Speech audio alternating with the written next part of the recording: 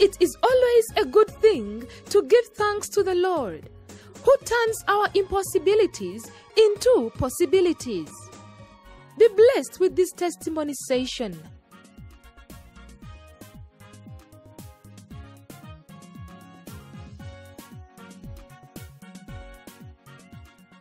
My name is Onyango James. Amanya gange nze Onyango James mvudde Kasangati. Brethren, I've come here to testify for the good things Lord Jesus Christ has done in my life. Abooluganda nze wano okujulira olw'ebirungi Mukama wange Yesu Kristo by'akoze mu bulamu bwange. Brethren, before I came to be prayed for by a man of God, Prophet Samuel Kakande. Abooluganda nga sinajja mu kkanisa eno okusabira omusajja wa Katonda Nabbi Samuel Kakande. Brethren, I had spirit of fornication for 8 years. Abooluganda nalina omuzimu ogw'obwenzi okumala emyaka 8. I had a problem of taking marijuana for 4 years. Nalina obuzibu nga nnywa enjaga okumala emyaka 4. And I was homeless for 3 years. Era namala emyaka 3 nga sirina wembeera.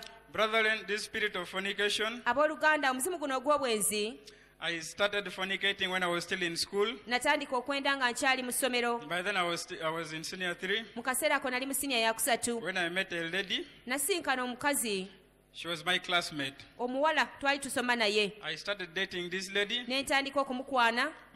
Brethren, time went and love became deep. Era ekiseera kyatuuka omukwano ne gunyinyitira. In that school, I did a lot of bad things with this lady. Mu ssomero eyo nafuna obuzibu bungi nnyo n'omukazi ono omuwala ono. Now, time came, brethren, as you know, Era ekiseera kyatuuka abooluganda nga bwe mumanyi. when you're a boy and you have a girlfriend, Bw'obeera omulenzi ng'olina omuwala you gw'oyagala. have to show that girl that you have something. Oteekwa okulaga omuwala oyo nti olinawo k'olinawo. But brethren, by then I had no money. Naye abooluganda mu kaseera ako nali sirina ssente.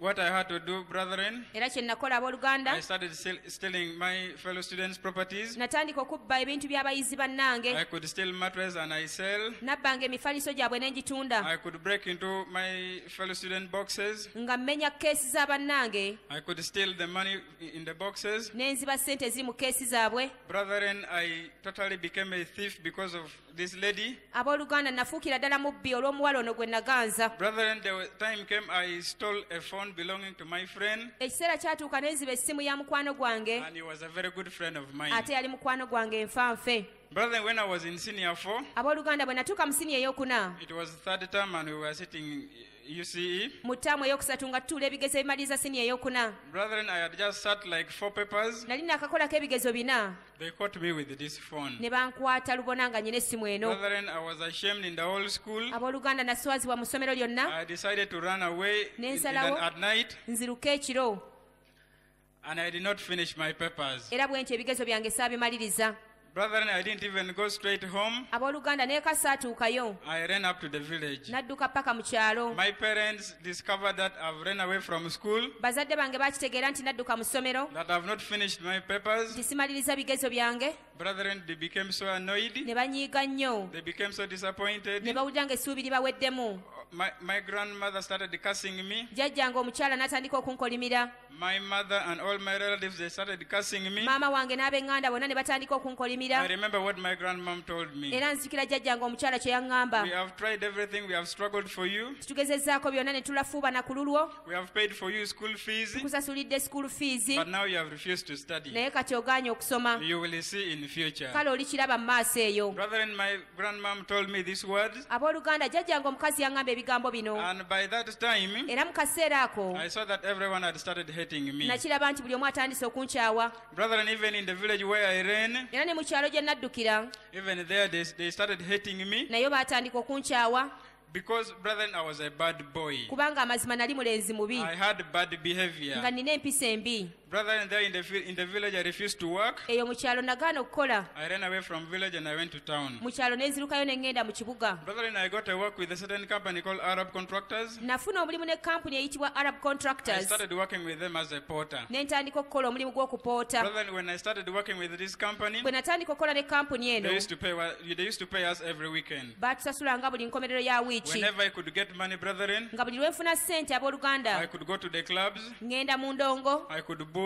Ne nnywa omwenge. When I become so high, Era bwe mmala okutamiira. I start looking for ladies. Nga ntandika kunoonya bakazi. Brethren, when I am paid in the if I'm paid in the weekend, bwe baba nga bansasudde ku wiikendi and I go to the club, ne ngenda mu ndongo, when I am drunk, bwe mba ntamidde because I had no girlfriend, kubanga nali siina muwala gwe I could go ŋŋanza, and buy women in the bar. nagendanga ne ngula bamalaaya mu I bbaala, could move in the streets and look where prostitutes are. nga ntambula ku street ne nnoonya bamalaaya we bali. Brethren, this is where my life started becoming worst. Era bwe ntyo obulamu bwange we bwatandikira okwonoonekera ddala. I started fornicating seriously. Natandika okwendera ddala mu ngeri kwegamba esukkiridde. Even my level of boozing increased. Era n'engeri gye nanywangamu omwenge ne mba nga ngikubisizzaamu. Brethren, all this I was still in Lira. Bino byonna nga nkyalirira. Now time came that company told me that they will bring me to work in Kampala. Kati ekiseera ne kituuka kampuni eyo ne baŋŋamba nti bagenda kundeeta nkolera e Kampala.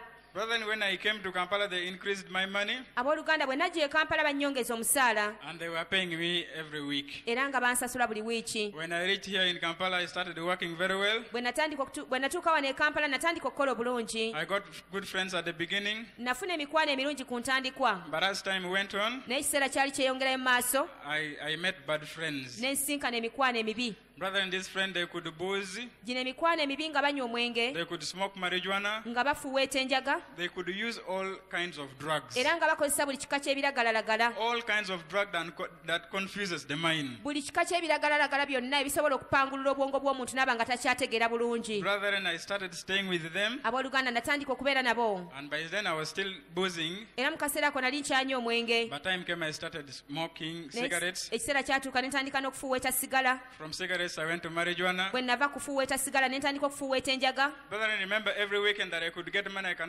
could not sleep home. Era mujjukira buli wiikendi bwe nafunanga ssente nga sisobola kwebaka waka. If I get money on weekend, like on Saturday, Bwe nfuna ssente ku wiikendi nga ku lwomukaaga, the all night I will not be at home. ekiro kyonna sisula mu nju I waka. will come back home on Sunday evening. Ewaka nkomawo ku Sande kawungeezi.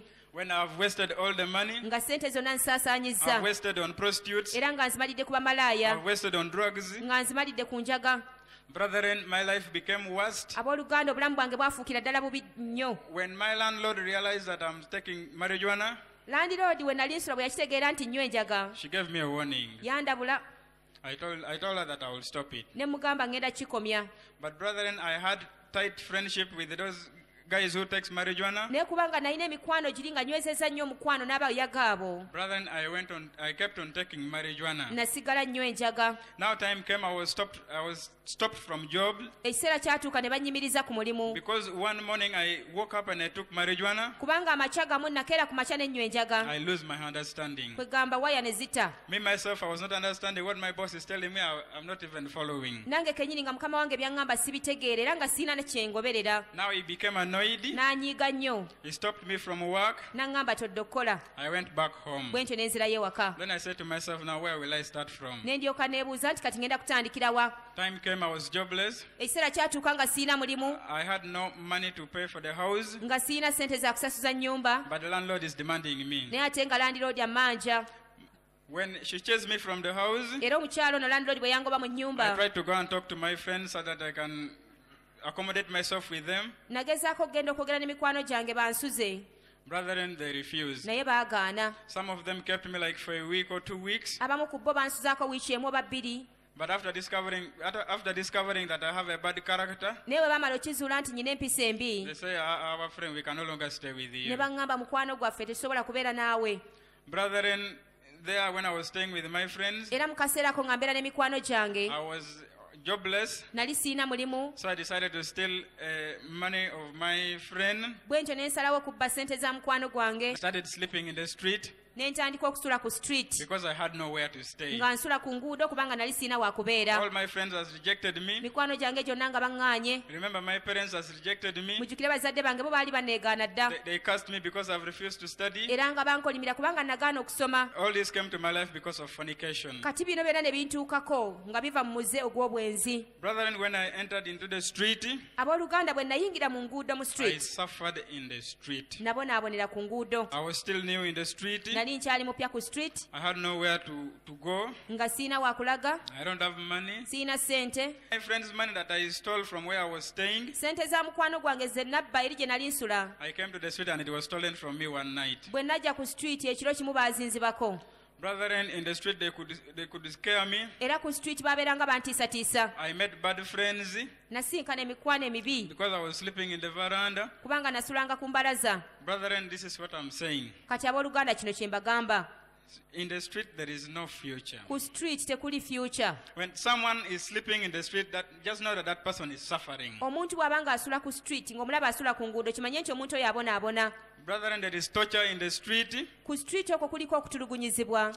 There are bad guys in the street. Kuliko baggaaya ababi ku street okwo. Those who smoke marijuana. Abo abafuweeta enjaga. Those who use all kinds of drugs like mairungi. Abakozesa ebiragalalagala ebirala ng'amayirungi. Brethren, they tortured me. Bantulugunya nnyo. One day they found me sleeping in the veranda. Lumu bansanga neebase ku lubalaza. That guy came to me and he asked me with the money. Omusajja yajja butereevu n'aŋŋamba mpa ssente. I told him that I don't have money. Ne mugamba siina ssente. He removed the knife. N'aggyayo akambe He wanted to stab me, ng'ayagala kanfumita. but he just scared me. Naye yantiisa butiisa. He told me to stand up. Yaŋŋamba yimirira. He checked all my body. N'akebera omubiri gwange gwonna. He found only 200 and he went with it. Yansangako siringi 200 byokka nga bye nnina n'agenda nabyo. Brethren, I became so scared from then. Abooluganda okuva ku olwo natya nnyo. Brethren, one day I sat down and I said, why all this happening to Ne me? lumu natuula ne nibuuza lwaki bino byonna bintuukako. I remember the word of my grandmom, Ne nzijukira ekigambo jjajjange omukyala kye yaŋŋamba. what she told me when I ran away from school, Kye yaŋŋamba bwe nadduka mu ssomero. that I will see in future. Kubanga yaŋŋamba ndikiraba mu maaso eyo. Brother, all that my grandmom told me, Era byonna jjajjange omukazi bye yaŋŋamba. brethren, I've seen it. Mbirabye. Now then, there was a day Abooluganda waaliwo olunaku. I was passing in the old park, Nali mpita mu paaka enkadde. and that day I was even drunk. Era ne ku lunaku olwo nali ntamidde. Brethren, I found a group of people watching this television for Prophet Samuel Kakande. Nasanga abantu nga bakuŋŋaanidde ku lutimbe lwa Nabbi Samuel Kakande nga balulaba. I saw a certain man giving testimony. Ne ndabako omusajja omu ng'awa obujulizi. This guy was giving testimony about these drugs, Omusajja yawa obujulizi nti yawona enjaga. that he came to Prophet Samuel Kakande and he prayed for him. Nti yajja eri Nabbi Samuel Kakande n'amusabira. Brethren, even me myself, I said one day I will go to that man and he will pray for me. Nange kennyini ne ŋŋamba lumu ndigenda eri omusajja oyo n'ansabira. But brethren, I took time without coming, Naye abooluganda natwala ekiseera nga sijja. but life was worsening on my side. Naye ng'obulamu gye ndi bwongera kuba bubi. Life was becoming more worse on my side. Obulamu Brethren. bwali bweyongera kuba bubi gye ndi. Time came, I grew up so thin. Ekiseera kyatuuka ne nkogga nnyo, I became so thin. ne nkoggera ddala. Brethren, another thing that I did, Ate ekirala kye nakola abooluganda, whenever I am drunk buli lwe nabeeranga ntamidde and I have some little money, era nga nyinawo kasente akatono, brethren, I would move in the streets of Kampala nagendanga ku street z'e Kampala and I look for women ne nnoonya abakazi and I buy them. bamalaaya ne mbagula. Now, brethren, I could buy these prostitutes. Nagulanga bamalaaya abo. I don't mind over is he old, over young. Nze nga sifaayo bamalaaya mukulu oba muto oba mukadde. But brethren, time came Naye abooluganda ekiseera kyatuuka when I don't have money nga sirina ssente. and I'm so high. Naye ate nga mpulira ntamidde nnyo kwegamba waya zonna zikutuseeko. Brethren, I would feel like sleeping with those prostitutes. Era nga mpulira njagala kwebaka ne bamalaaya. But you know, with them, when you don't have money, they cannot allow you. Naye okimanyi bo babeera bakola bw'oba tolina ssente tebasobola kuwuliriza. Brethren, I could get one and deceive her that I have money. Kale bwe ntyo nafunanga malaaya ne mulimba nti nyina ssente. When she accepts to go with me, Bwe yakkirizanga ogenda I nange could sleep with her by force. nga ŋŋenda ne mukaka lwa mpaka ne neegatta naye. At first, I could first strangle her. Mu kusooka nga nsooka ne mutuga.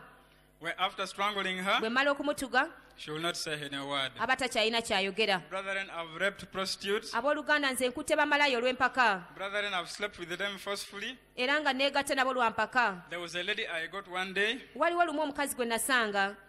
I got her, it was at around 2 in the night. Namusanga ssaawa nga 8 ogw'ekiro. She was drunk. Yali atamidde Even me, I was drunk. nange nga ntamidde. Brethren, I deceived this lady that I have some money. Nalimba omukazi ono nti nyinawo ssente. So I convinced her and she accepted to go with me. Ne mumatiza nakkiriza ogenda nange. Brethren, I went with this lady in a hidden place. Nagenda n'omukazi ono mu kafo akeekusifu I slept with her by force. ne neegatta naye lwa mpaka. At the end of it all, I did not give her any money. Ku nkomero ya byonna saamuwayo yadde akasente. The lady told me that at least give me only 2,000. Omukazi n'aŋŋamba waakiri mpaayo 2,000 zokka. Brethren, I refused to give this lady money.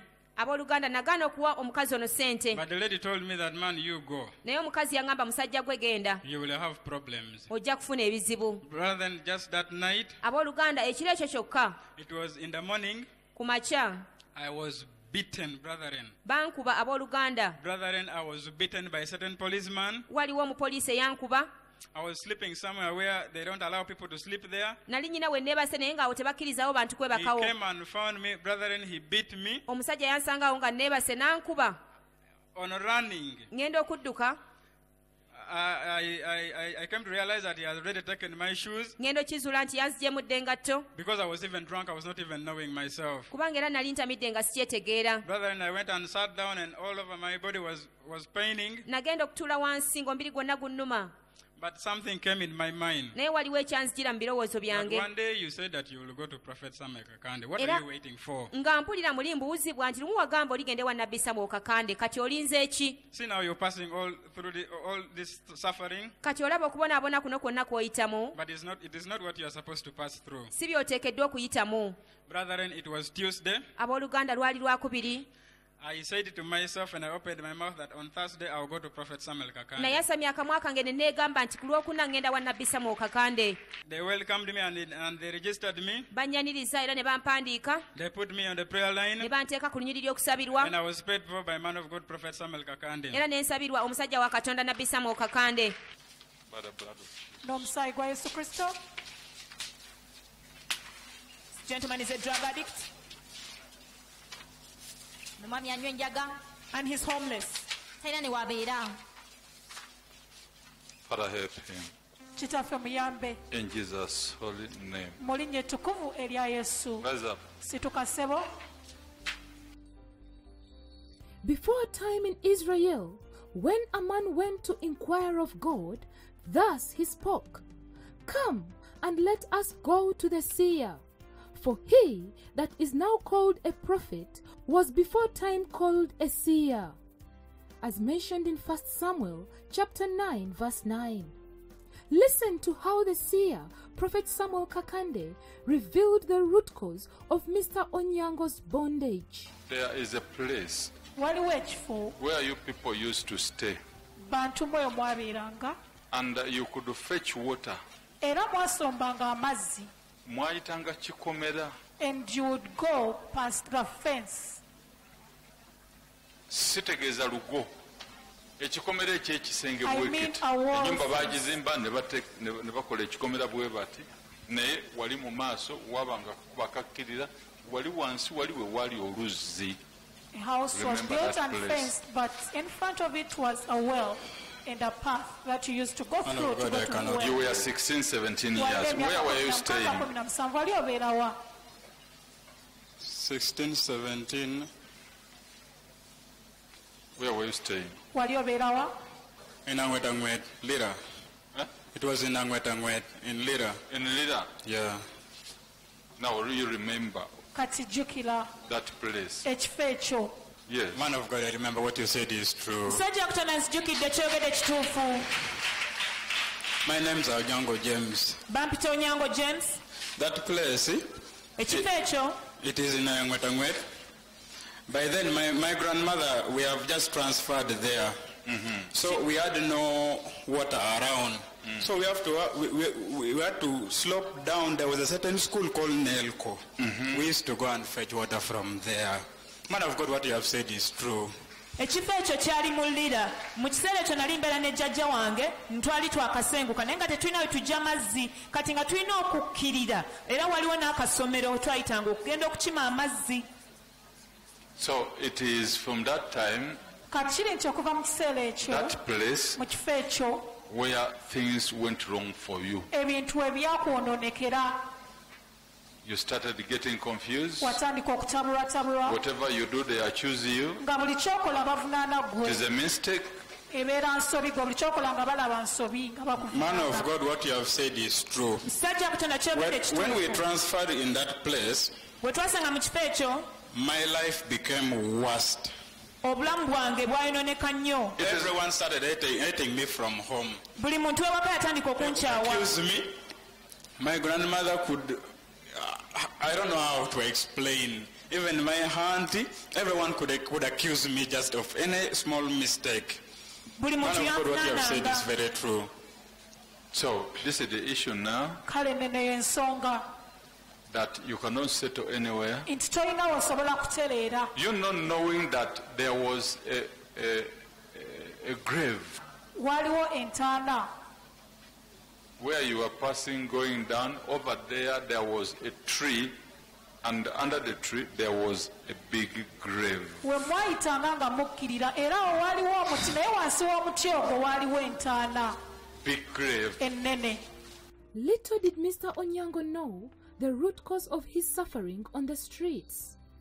When he met the seer, Prophet Samuel Kakande, the whole truth was revealed in this prophetic message. To pass there, we could see those graves, but we could not even care about it. We don't mind about it. They were under the trees, and we used to pass near those graves to go and fetch water. So what the man of God has said is very true. twayitangawo nga tulaba amalalago wansi w'omuti naye nga tetugafaako n'olwekyo omusajja kutono kyogedde kituufu. So this is the issue. Kale nene y'ensonga. It was since that time Era okuva mu kiseera ekyo you started dreaming mad people watandika okuloota abantu abalalu chasing you. nga bakugoba. You say, what is this dream? Weebuuza ekirooto kino kitegeeza ki? Man of God, what you have said is very true. Omusajja kutono kyogedde kituufu. I could dream at night when I'm seeing mad people, and at times when they start chasing me, I could fly to not because I don't want them to catch me. So I've ever been dreaming those dreams more than even 10 times. Mad people.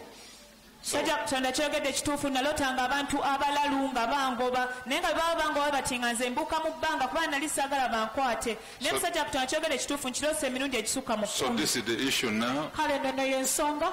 because they are chasing you every night. Kubanga abalalu bakugoba buli kiro. You cannot sit anywhere. Tosobola kubaako wootereera. Even 2 times you wanted to enter forces, N'emirundi ebiri wagezaako okuyingira mu magye it failed. ne bikulema. You said, oh God, N'ogamba ayi if I Katonda. have failed, maybe I was going to die there. Oba oli awo nnemereddwa kuba mbadde naafiirayo.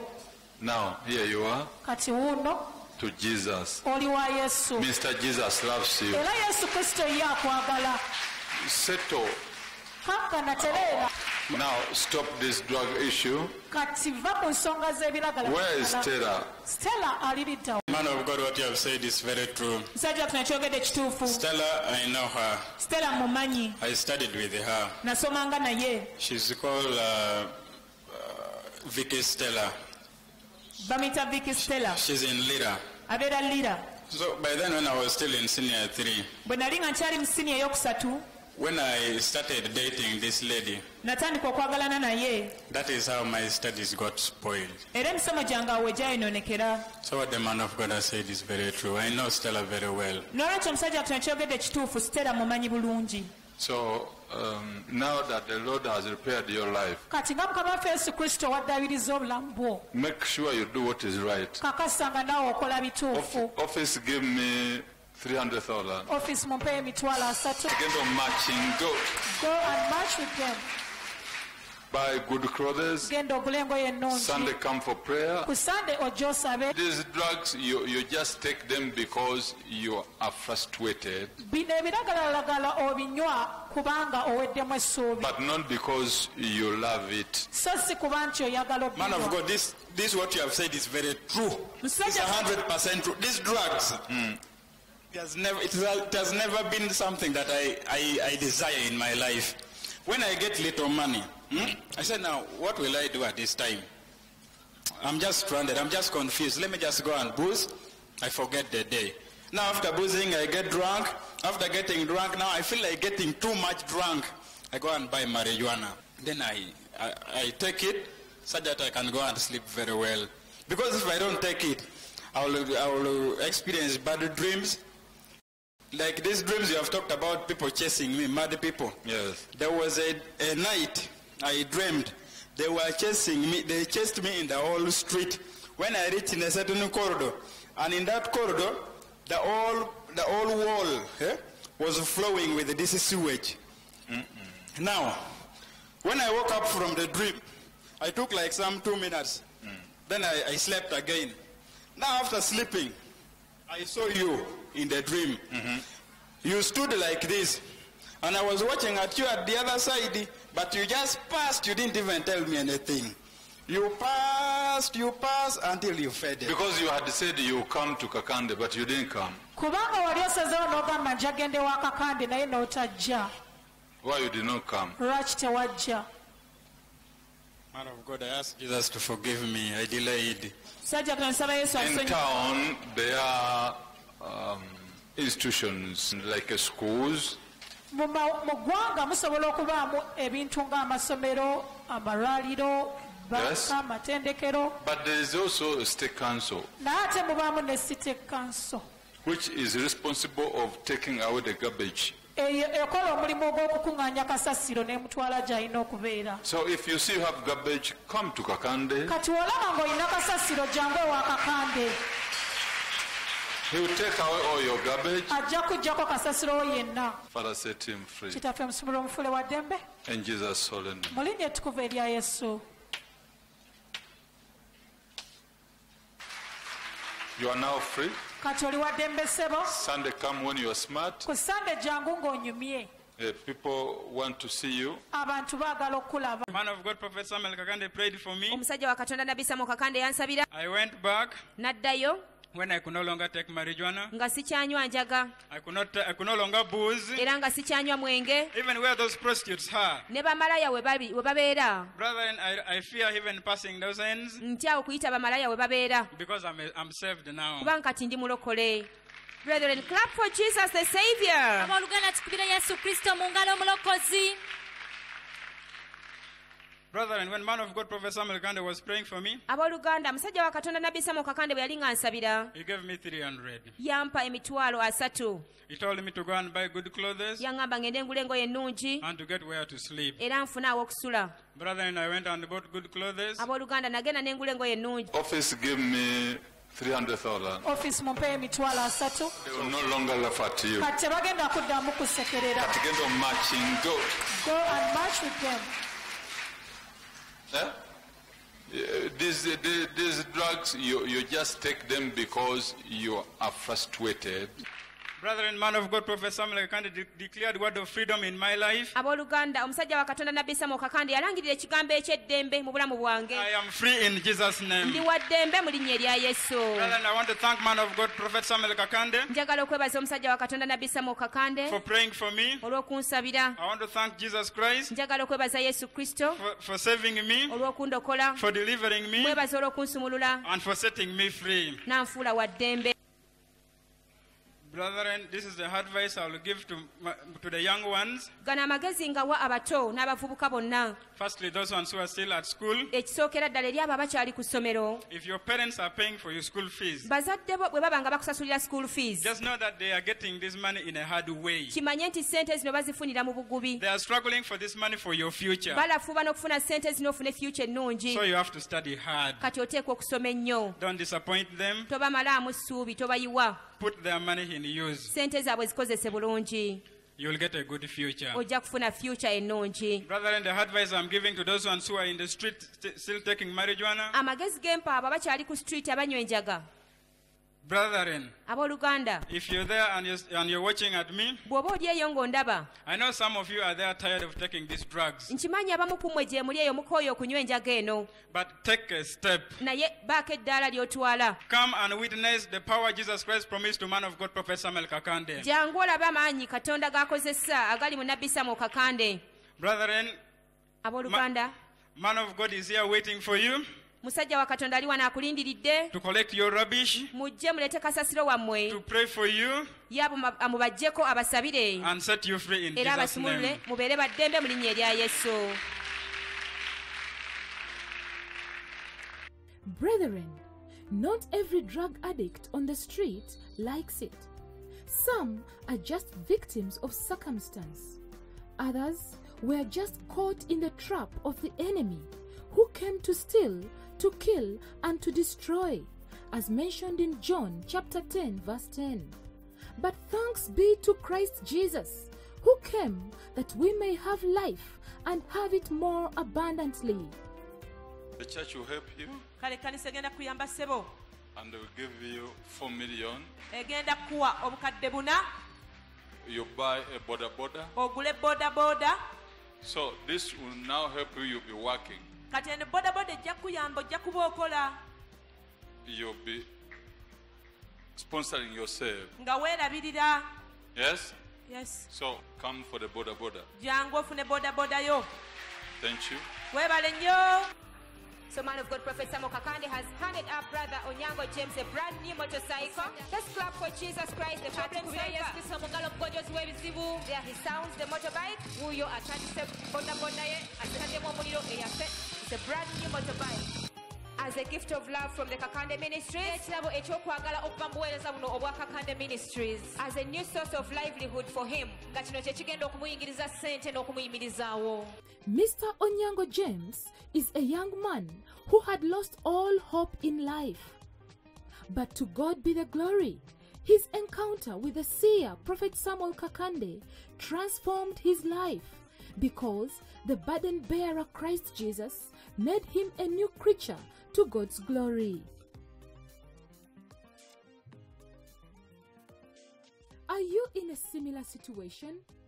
Do not lose hope. The burden bearer is in town. His name is Jesus Christ. Come and lay your burden at the feet of Jesus, and your life will be transformed forever.